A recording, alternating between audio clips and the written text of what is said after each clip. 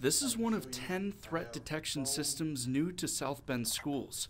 This is similar to a metal detector, but scans for weapons and is not triggered by a belt or loose change. I'm not looking for phones, keys, or wallets. I'm looking for the weapons.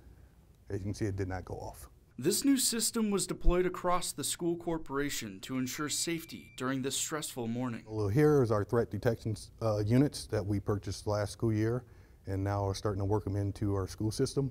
And basically what they are, they can detect weapons, they can detect knives, etc., whatever I have the setting for them to set to detect, but that's what they primarily detect are guns and knives, things that you don't want into your building.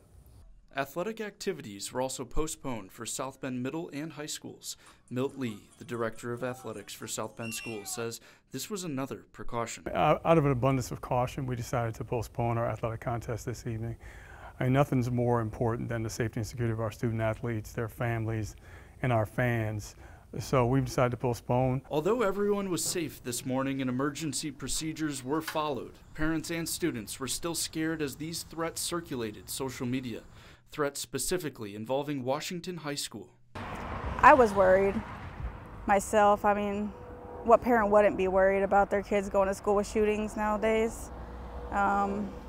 That's why mine stayed home today. I have 3 kids that are in South Bend schools, and even my middle school stayed home. Thanks for watching. Here's another story you may like, and subscribe to the WSBT 22 YouTube channel.